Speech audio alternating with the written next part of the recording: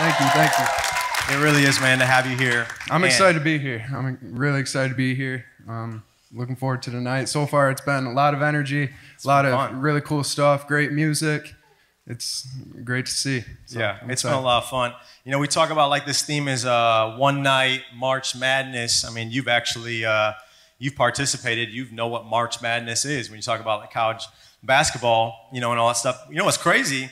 I didn't know this originally when we planned this, but tomorrow, I believe tomorrow and Sunday is Michigan State game. Yeah. Do I got that right? Big weekend. Okay, so where are my Go Blue fans in the room right now?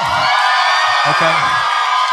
And then where are the Spartans fans in the room? You here as well? Okay. Okay. Where's the people that you could care less in the room? You know there are those people too, man. Well, we're glad you're all here. So I got to know, so we know you're a college D1 athlete and all that stuff. I want to know, and they want to know, I assume. Tell us the things that we should know about you that we don't know. Like, are you married? Yeah. I am married. You're married? Yep, my wife over here, Rachel. What's up? Say what up, Rachel. Say hi, Rachel. Okay, okay, so married. What's your favorite food? Favorite food? Gotta say steak, although Chick-fil-A is very close second. Up there. Chick-fil-A is pretty good. Chick-fil-A, that's God's favorite meat right there. Oh, yeah. Chick-fil-A. How about favorite movie? Movie. Honestly, I have a tendency, you can ask my wife, to fall asleep during movies. But however, the modern Marvel, the whole series, it's really cool how they I love Marvel, man. Bring all the movies together. And right now with WandaVision, my wife and I are watching that. Anybody watching WandaVision out there? Okay. Yeah, I think I got like an episode or two to catch up with my wife too. Yeah. It's fun though. Okay, let me think of one more here. Do you have any kids? We don't. No kids. No kids. We got 2 dogs. 2 dogs. What kind of dogs? Golden Doodles. Yep. We got Brody and Harper. I should have brought a picture or something of them, but we got the one. He was a little crazy dog, so we had to get the second. So they play together all day, and yeah. Dog, get off me. Go play with your friend. Yeah. Exactly. I'm actually excited. I didn't know if I was even going to get to be here tonight because my dog, a.k.a. a baby, an actual baby, on the way, coming. I had another baby for the same reason, only so that Zealand would stop bothering me. That's the only reason, honestly. Yeah. But no, it's cool, man.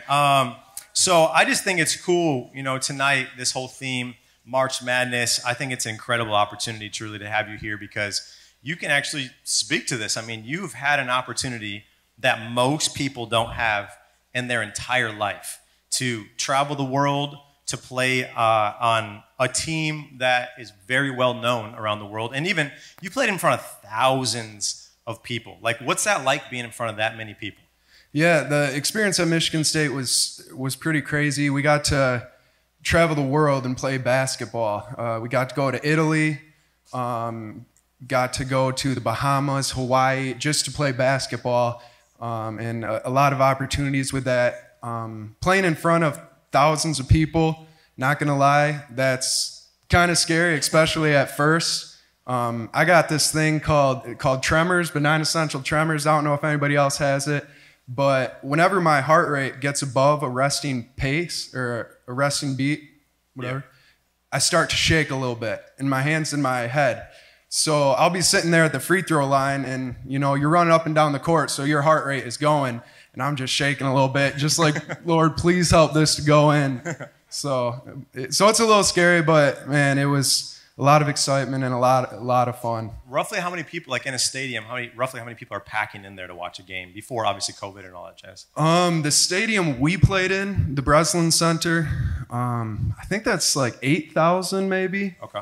The Final Four, I mean, you take a whole football stadium, put a little bitty basketball court in the middle, wow, and have people packed into that stadium. So probably 50,000 plus fans. That's nuts. So why'd you pick basketball in the first place? Like, what drew you to that? My family, we farm. I grew up here in Imlay City. Went to Imlay City High School, born and raised. And in the summer is farming season. So you focus, got to play a little bit of baseball, but not really take it serious. In the summer, you farm. In the winter, that's your time to play sports. And being 6'5", basketball came kind of natural to me. My dad played basketball. My brother played basketball. And so it's like that pressure, like I'm 6'5", I should know how to dunk. Yeah, I better be able to touch rim. Or yeah, I go up to I got a cousin, and he is like 7 foot, 7'1", something like that. And I'm like, bro, can you dunk? And he's like, why does everyone ask me that? I don't know, because you're 7 foot tall. Like, I just feel like you should be able to. Like, so yeah, that makes sense playing basketball. But why MSU though? Like, was that always growing up like a childhood thing, or why'd you choose Michigan State? Yeah, so since I was real young, I always was a Michigan State fan. It was always a top 10 program in the nation. So I had a dream of playing at Michigan State. It wasn't even a goal of mine when I was younger. Just had a dream of playing there one day. Never thought it would actually happen. But also with my farming background, Michigan State has one of the best agricultural programs in the nation. So I figured if I went to Michigan State, if I got cut from the team, at least I had an education out of it. So that's why I chose State. That's smart. That's a good idea. Yeah. So take me, I know maybe a lot of people listening right now, it may not be obviously Michigan State, or it may not be basketball, but there's something that one day they're longing to do, and it could be on different levels. For you, break down your story, going from high school all the way then to getting to Michigan State. Like, what was that journey like? What was the steps? What was kind of your hopes, your dreams, senior year, all that kind of stuff launching out? Yeah, so coming out of high school, people were always, always putting pressure on you. What's your plan? Where are you gonna go to college, trade school? What college are you gonna go to? You're gonna start working, whatever you're gonna do. So coming out of high school, I really wanted to play basketball, and my goal was to get a Division I scholarship, or a Division II even scholarship. Well, coming out of high school, I wasn't good enough. So I ended up walking on at Hope College. Thought, if I go to Hope College, it's a Christian college, get a Christian education, I get to play some basketball. I thought I'd be able to play at that level. So I decided after high school, I guess I'll go to Hope College. I finally got to Hope College, and I ended up getting cut from their varsity team.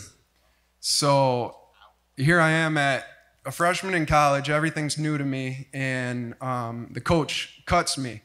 And he had his reasons he cut me. At the time, of course, I thought it was the greatest thing ever. I thought I didn't deserve to be cut, but obviously I did. So talking to coach, I decided, I really thought I was better than that. So I told him, I'm going to schools don't want you to transfer colleges very much, but there's kind of a loophole with junior college, and you save a little bit of money because it's way cheaper than a $35,000 private school. So I transferred to junior college, played a year there at the junior college, had a lot of fun, played quite a bit there. And then finally, towards the end of the season, I started getting some looks from Division II colleges, got a couple offers from Division II. And like I said earlier, my goal was to get a 4-year full-ride scholarship, get college paid for. And as soon as I was in the office with the coach, and the coach says, here's your scholarship. All you got to do is sign the line, and you can come here for free. As soon as he gave me that paper and told me that, I just accomplished my goal. Yeah, wow. And I kind of just sat there, and, I thought I was going to be so excited at that moment. Man, I got everything set. Now I just get to coast through college and be the best person on the team. Well, I'm a goal setter. I was like, okay, check that box, got that goal, didn't sign that paper. I'm going to see how far I can get. Maybe if I can walk on to Michigan State, then I'll be happy. Then I'll really be something. If I can get that goal, okay. It didn't satisfy me quite all the way, so I was like, you know what? Let's see if I can walk on to Michigan State. So yeah, I want to talk about that in a second. Something I remember we were talking earlier this week when you talk about being at Hope College and stuff. You're at a Christian college. You were telling me, I thought it was interesting, that you found out very quickly that just because you're at a Christian college, that doesn't mean anything. Like, your faith was almost tested there. You got anything you want to say about that? Just you kind of realized college is college almost? Yeah, I realized, like, as soon as you go away from mom and dad, you got to make decisions for yourself. And once I stepped onto a Christian university, a Christian campus, my parents weren't there to make the decisions for me. No matter if it was a Christian college, a public college, or work. At some point, I had to grow up, and it didn't have to be at a Christian college. All colleges have temptations. All life, you'll always have temptations, and that's something I didn't realize until I was there. That's good. So let's talk about this concept here, because like when I heard about you, it was like Matt Van Dyke walked on at Michigan State University. You were at Michigan State from 2014 to 2017. Walk me kind of through the process of what it was like to be a walk-on. Like, what does that mean at a basketball team like Michigan State you walked on? What does that mean?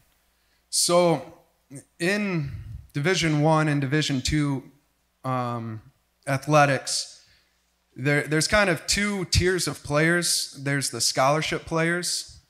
Each team has, like, in basketball, I think they got 12 scholarships. So these are the players that Coach Izzo would go to their high school games since their freshman year of high school. He'd go to their house and have dinner with their parents at their house. He would pursue them and keep pursuing them and tell them, hey, you want to come to Michigan State, I will give you playing time. I'll take care of you. But so that's the top tier. And then the second tier, then there's walk-ons. And that was my dream at the time. That was my goal. And the walk-ons, we used to call them, we'd be the practice punching bags. Like, you know how sometimes in football you got the pillow that you hit or whatever, it's not a real person. That's what we were as walk-ons. And that's what I wanted to be.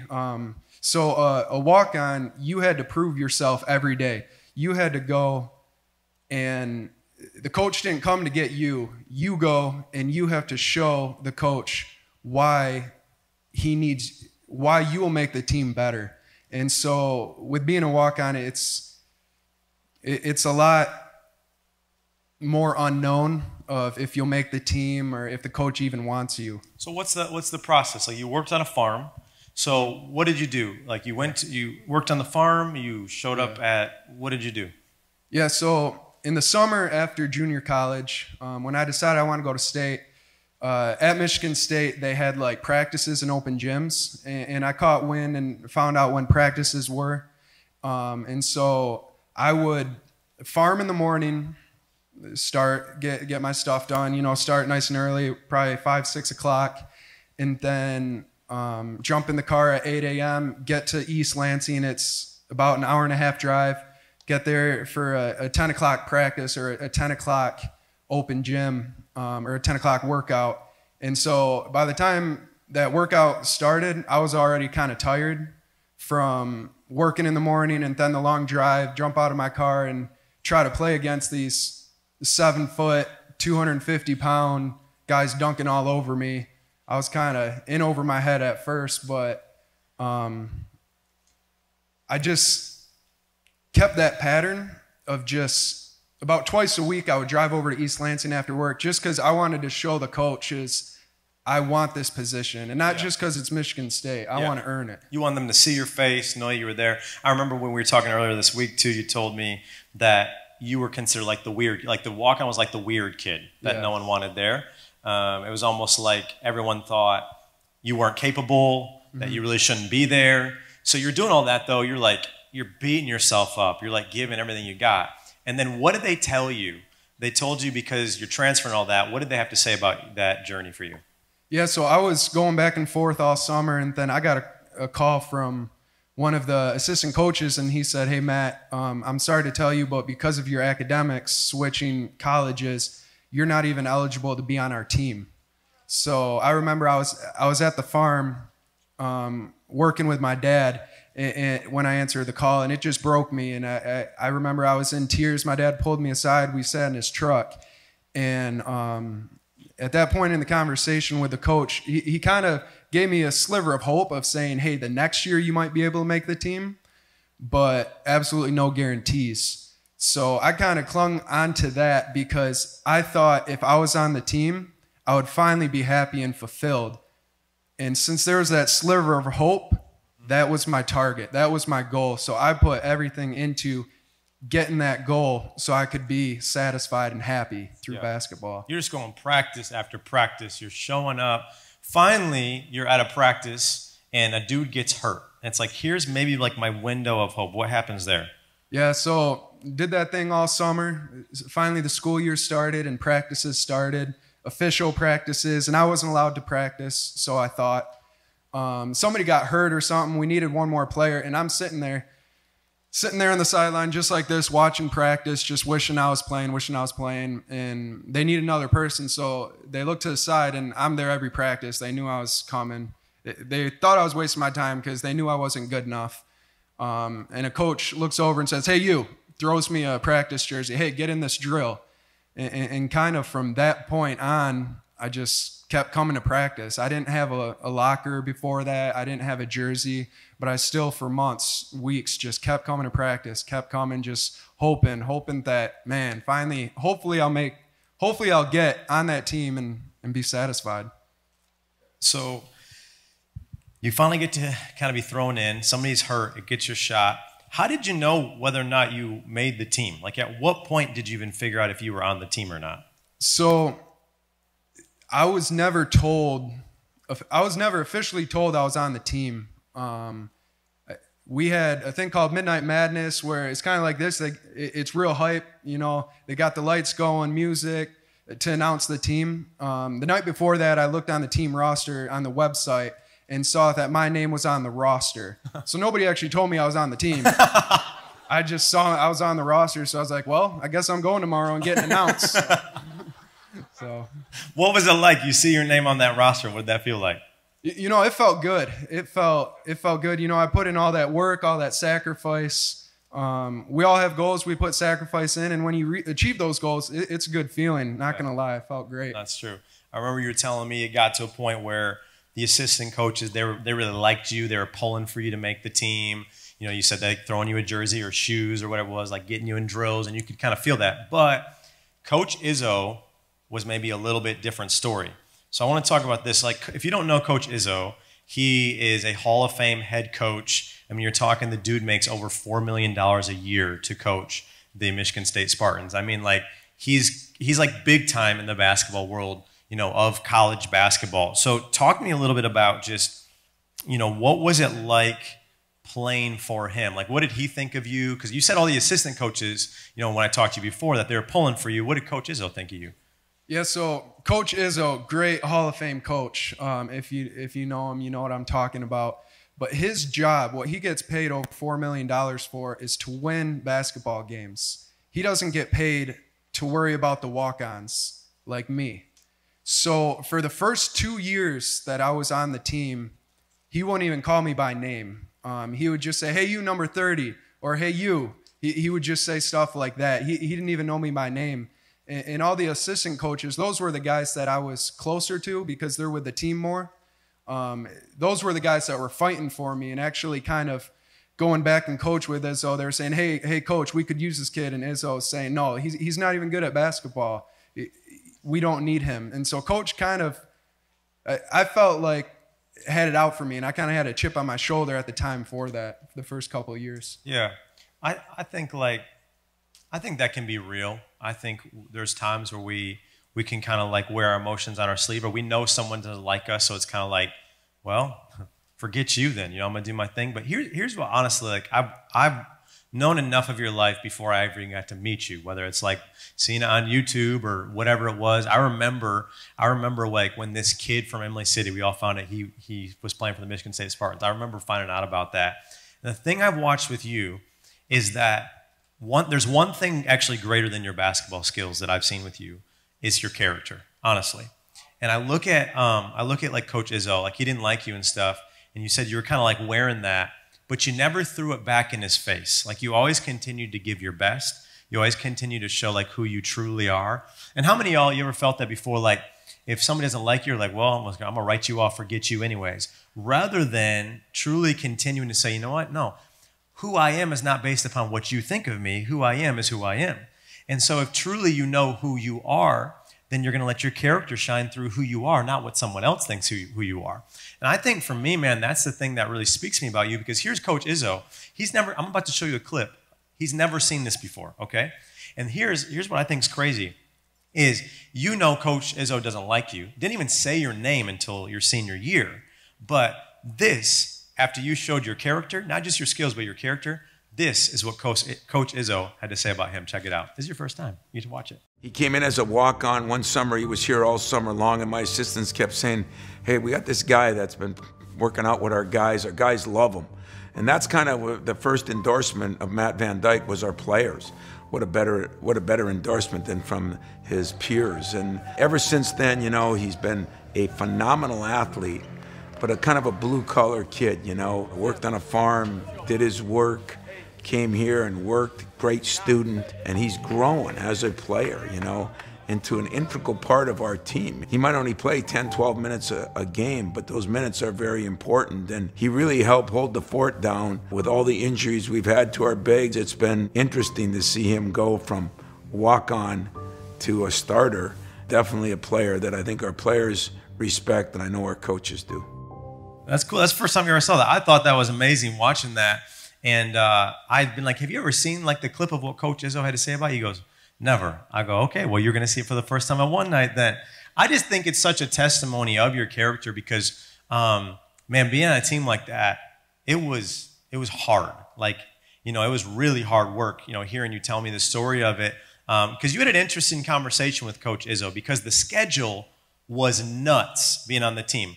You would have 3 to 4 either workouts or practices or team meetings a day. Tell them about that one time when you did not have practice, and so you were excited to meet your family. Yeah, our schedule was crazy. Just practices, training table, film sessions, all kinds of stuff. So one night after practice, I talked to one of the assistant coaches. I'm like, hey, I live an hour and a half from the stadium where we practice. And I told the coach, hey, I haven't seen my parents, my family in a long time. They're all in town. Can I head home, meet them at Wendy's right here off the freeway, meet them at Wendy's, have a meal with them, then come back that night? They're like, yeah, go ahead. So I'm driving home, and I forgot. So the schedule was so grueling. We would be sitting there 8 o'clock at night, and they'd text us, hey, meeting in 20 minutes. So no matter where you're at, you got to be at the stadium in 20 minutes, sitting there for a meeting.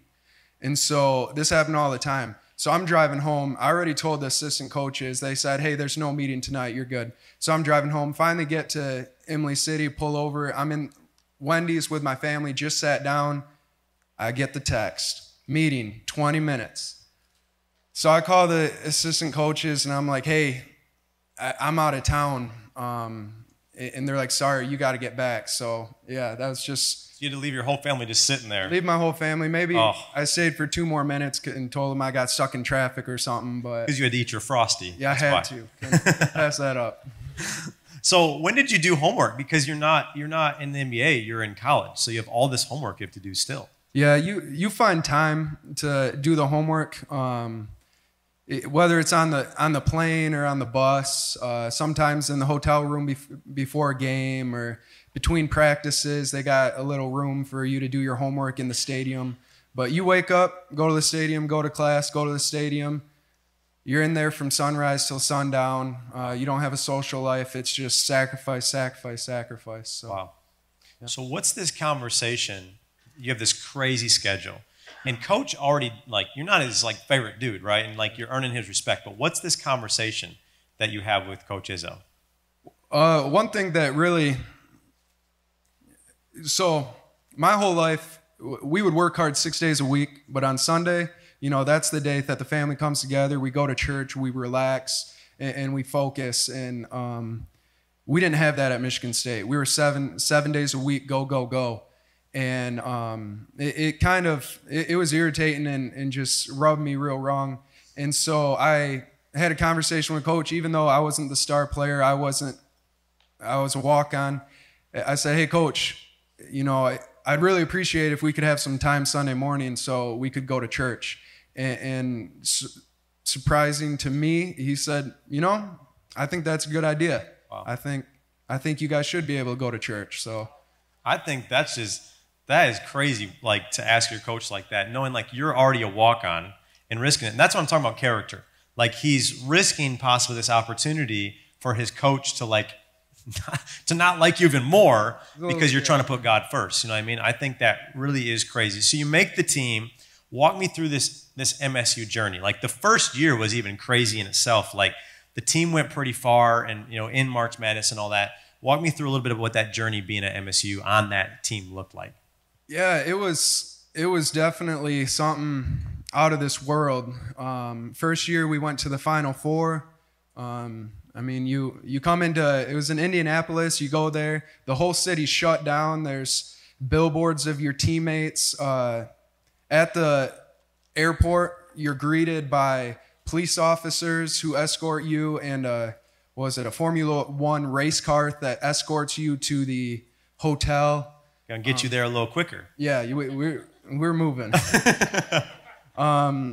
We had a number of championships. Yeah, it was a lot of excitement. We traveled the world. Yeah. I think about just like that first year, what Coach Izzo even had to say about you. And this is the picture I think is crazy to paint, is you were a walk-on. But in that video, Coach Izzo said, from being a walk-on to a starter. And you're at a Big Ten school, he said, that's a story in itself. So you were able to start in some games? Yeah, I came a long way while I was there. The assistant coaches were great and worked with me a lot and helped develop me, but I came in as a walk-on. The coach didn't want me. And then eventually I was able to make the team. And I thought, man, once I make the team, I'll be so happy. And then I finally made the team, and it was cool and all, but I was like, okay, now I wanna play. So then I finally got into a game. And it was like at the end of the game when we were up by like 30 or something. And then I was like, all right, now I want to get in a game when it's actual real live action. And then I did. And then I was like, all right, now I want to play more. And I ended up going from dreaming to walk on this team to being a starter for 5 games. And we went 5-0 in those games. And perfect record, baby. Yeah. 5-0, 5 games starting. Yeah. But even with starting, I didn't start 6 games. I was always on to the next excitement, always looking for that next thing. But yeah. Well, hey, talking about excitement, I saw a clip I want to show them. And I know, like, hey, you like this clip. It's a cool clip. Yeah. And can you set it up? Now, Sports Center, this was in Sports Center's top 10, okay? And you're playing Ohio State University. Can you set up this moment that's happening? Yeah, so this is a game where I was in we call them scrub minutes. It's when you're up by 20 or down by 20. That's when the walk-ons go in. And I hadn't played that much, and we're in the game, and of course I go in there and I'm going full force. I'm trying to wreak havoc or whatever. Dude, I was on the 2nd string in 7th grade. We were called the Kamikaze Squad because when we went in there, we were just going for it. Yeah. So we're playing, and we tip the ball. I tip it ahead to Elvin Ellis. He's dribbling down the court. He looks back at me. He's the gutsiest guy I know. He's looking back at me, and I had the highest, one of the years I had the highest vertical on the team. Wow. And he knew that because we played a lot together and we played pretty well together. But he looks back at me, I look at him, and I say, throw it off the backboard. So he's dribbling down, and he does. He throws it off the backboard. Next thing I remember, I like blanked out. Next thing I remember is I'm running back on defense thinking, what just happened? Oh, check it out, Sports Center top 10. You do stuff. Here is what's his dunk? Oh, he left it for Van Dyke. Best jumper on the team is Van Dyke. Matt Van Dyke, the redshirt junior, with the dunk. Man, I wish I could dunk. I wish I could dunk so bad. Ah, oh, man. There's people that are 5'9", they can dunk. Yeah. I'm not one of them. Like, I'm not. It had been a rush, though, bro. Like, making that play, starting those games, you're being on a team, like MSU, being a Spartan. You talked about, like, entire towns would shut down, the police escorting you. I know before you told me, like, people were crazy. Like, huge parties would be thrown for you. Like, you were treated like royalty. And I asked you this question backstage, and I'll kind of like share it for him. But I just said, like, what was it like with girls? Like, were girls into you because you were like a Spartan? And like, this is the truth. They didn't know your name. They didn't know anything about you. They just knew that he was on the basketball team, and tons of girls were into him just because of that. And that's not like a bragging thing.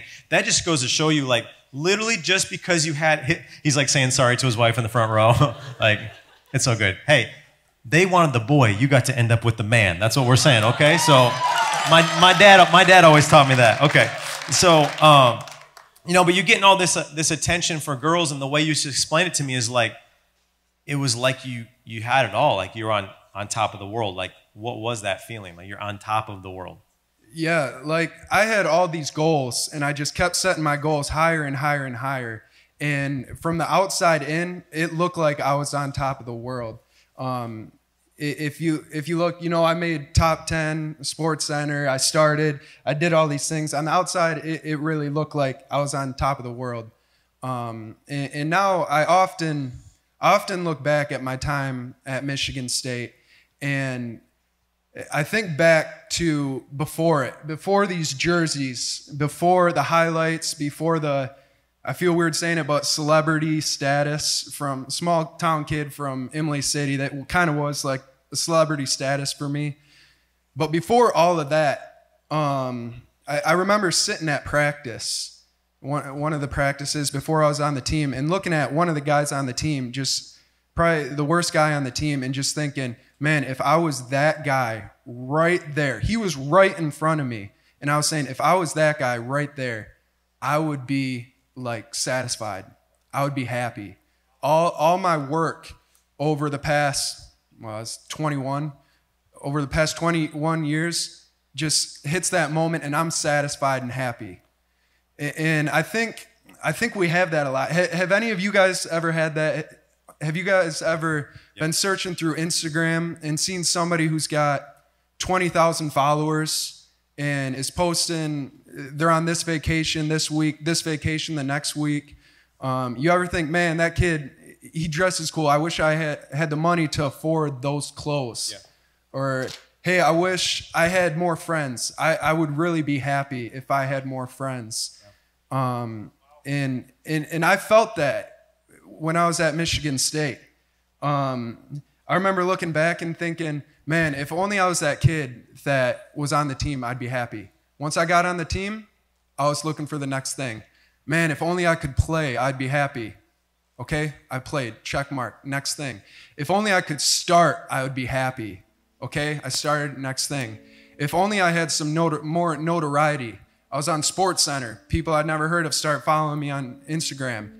I was on to the next thing. I was always running on this treadmill, always looking for the next thing, thinking that next thing would satisfy me, and I'd have that moment of relaxation of, I'm happy, I'm satisfied now.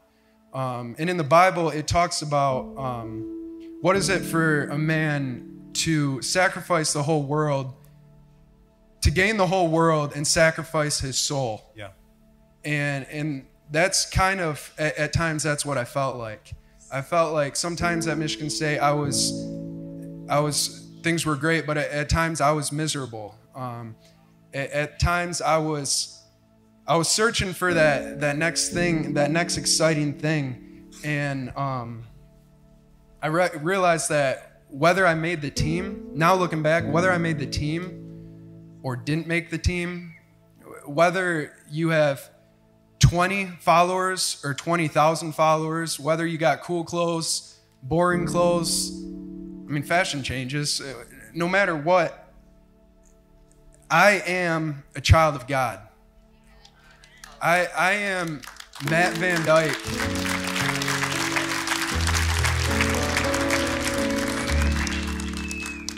One thing I wish I could go back and tell myself is, I'm a child of God, and the Bible talks about God as being a potter, and we are clay, and God is sitting there. You ever see somebody doing a clay pottery thing? They got their foot on the pedal, and they're messing with the clay, and the potter's digging his hand in here, putting water on here, pushing here, and he's constantly moving and molding. And that's kind of what life is like, and the things I went through and I continue to go through. These jerseys are not who I am. If these burn in a fire, oh well. Oh well, you can make another, you can buy another. These things are temporary. Life is temporary. Those highs of all this stuff don't define me. The lows, those don't define me either. God is building, he's making a piece of pottery, a beautiful vase. And he's going to push a little bit here, pull a little bit here, and he's constantly using all these events to form me into this beautiful creation and this perfect human being. This God that's doing this, he created everything. He created this building. He created Earth. He created Mars, and we finally just got to Mars. And he created that way back in the day. He created Mars, but he also created you. He created you. He created me. And he created me in his own image. He didn't just make me, turn his back on me, and walk away. This whole time, through this whole process, God had me in his hand. He was constantly forming me. He would put me in situations to make me into a better person, to give me opportunities like this, to talk to you guys. This is what I love. This stuff was fun. Don't get me wrong. Great memories. But this is what it's about. I don't want to be a famous basketball player. I just want to be an influencer of Jesus and just tell you guys about the love that Jesus has for you. And you might be going through a time of just triumph. Just you feel on top of this world. Or you might be going through a time where maybe somebody just died. Or maybe you didn't get a good report card, or maybe you just lost your job. Maybe you wish you had a better job opportunity. God uses all these circumstances and he's molding you into this beautiful creation, and he's got you in his hand, and he really, really does love you and care for you like unimaginably amounts. So that's what I want to leave you with. This stuff's cool and all, it's fun, but this isn't who I am. And what you're going through, good or bad, that's not who you are either. You are a child of Christ. You are created in his own image, and he loves you. Amen. Did y'all appreciate Matt here tonight? Will you show him some love? That's awesome, man. Hey, get up on your feet wherever you are. Get up on your feet. Stay up here with me, bro. Stay up here. You know what? What Matt's sharing about, it's interesting because when we were meeting, we were talking about everything he was going to share about tonight. I had this whole idea in my mind of what he could possibly share based upon, like, man, he got to play at Michigan State, what he's going to share. And he said something to me that it honestly kind of messed my whole thinking up. It shook me. And we had to kind of like pray about it, reformulate all this tonight. He said, you know what, to be honest, in a lot of ways at Michigan State, I was miserable. And I was like, wait, what? That's not what I was thinking you were going to say. Like, I thought you were going to say, like, it was the highlight of my life. And all. He goes, no, I was miserable. He said, because I got in this rat race of just thinking if I could just achieve the next thing, then I'd be fulfilled. You guys heard him. You're thinking, man, if I could just be dating that person, I'd be fulfilled. If I was just born into that family, it'd be better. My life wouldn't be so crappy. Like whatever it is that's passing through your mind, you're in this rat race like he's talking about. You're just thinking, if, then. And he said I was miserable. And I was like, whoa, bro, I am like shook right now. What do you? And when he broke that down for me, it made such sense to me. He said, you know what? There is only one thing that has ever fulfilled me in my entire life, and it's Jesus Christ. It's not playing for the Spartans. It's not anything I've ever done. It is who I am. And I think, man, that message is who you are. And if you're going to burn these jerseys, by the way, I want one. Don't burn them. Don't burn them. I want them. I won't burn them. But I love that thought process of saying, you know what? This is all just stuff. That was just a school and an opportunity. And did you learn a lot from it? Oh, yeah, for sure. But ultimately, you need to realize tonight that you are in the potter's hands. And whatever you're facing, good, bad, ugly, whatever it is, you've been created in the image of God. Therefore, God has not just plopped you on planet Earth to hopefully make it. You are in his hands. But listen, you have to allow him to sculpt you and shape you. So when we hit the highs, we go, oh, this is God sculpting me and shaping me. This is good. But the issue is, it's sometimes, most of the time, the lows that he's actually forming you to be the person that he's always created you to be. And tonight, I just have a very simple question. And just in respect to this moment, if you just bow your heads and close your eyes with me for a second, I'm going to have Matt pray here in a moment. I'm going to lead you in one prayer, and I want Matt to just pray over your life here. But if you're here tonight and maybe you found yourself stuck in that rat race, you've just been thinking, man, if I could just be this or get this or achieve this or whatever it is, maybe you're just thinking I'd be more fulfilled. But I just think his story tonight is such a real story to have us all check our hearts with God tonight, to recognize that what we have or what we get to do or any of these things will not be what fulfill us. But tonight, I need you to understand this. Only a relationship with Jesus Christ will ever fulfill you in life. It's the only thing. It will be the only thing, I promise you, ever. I've experienced such highs and lows. I have experienced it just like any person. And I have come to found that only Jesus.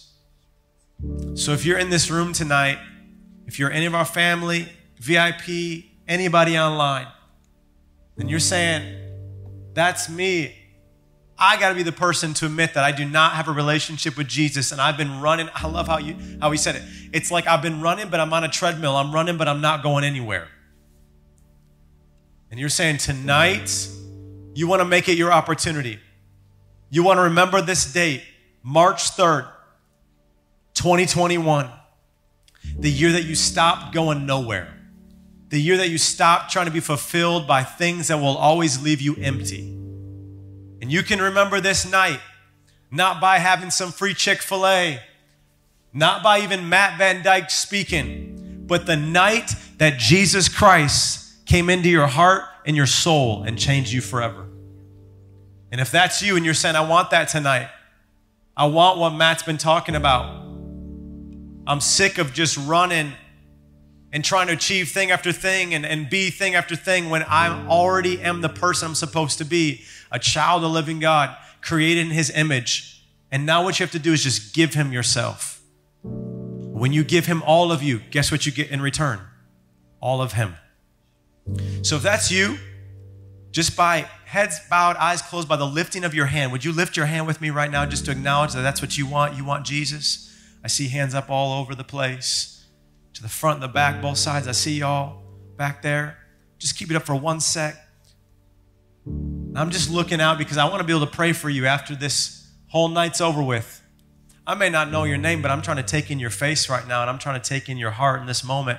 And our team's going to be praying for you. There's going to be people remembering you. You can put it down. Thank you. But can I just tell you that most importantly, it doesn't matter if I see your hand, because God saw you. He sees you tonight. He knows exactly what you're thinking, what you're going through, everything you desire, every struggle. He knows you real well because he created you. And I'm just going to lead you in a prayer of salvation, and I'm going to have Matt just pray a prayer to bless you in this moment. From everything that he's gone through and learned, I just think he has something to give you here tonight. But if you just raise your hand, maybe there's even some here that you still want to raise it or you want to join this moment, but if you just raise your hand, I'm going to lead you in a prayer. It's called just a prayer of salvation. It's acknowledging that you need saving, meaning I've sinned, I've fallen short of who Jesus is. It's recognizing that he died on the cross for your sin and he rose from the tomb to give you life. There's a lot of people in this room, you're breathing, but you're not fully alive. You're just a dead man walking. You're running, but you're not moving. And I want to tell you tonight, God wants to set your feet free so when you run, you will run a distance in life and you will even not grow weary. God wants to set your heart free so you don't have to keep striving for the things you've been striving for. You think that relationship's going to fulfill you? I promise you, one day you're going to wake up and realize it doesn't. You think that if you just became some big shot, if you had a lot of followers, that's going to fulfill you? I promise you, one day you will wake up and realize that you are empty. Only because of one reason, because you don't have Jesus. So tonight, look up at me really quick now. We're going to pray a prayer. And when we pray this prayer, the Bible says a couple things. It says if you confess with your mouth that Jesus is Lord, if you believe in your heart that God raised him from the dead, number one, you need to know that you are saved, the Bible says. Meaning, where you were once bound for hell, that's an actual place, it's real, your own destruction. One day when your body, you think it just goes in the ground, it ain't just in the ground, your soul goes somewhere as well. So when we pray this prayer, your soul no longer goes to hell, but the Bible says that you are now have a one-way ticket to heaven. And number two, you have to understand that the Bible says all the angels in heaven rejoice over you giving your life to Jesus tonight.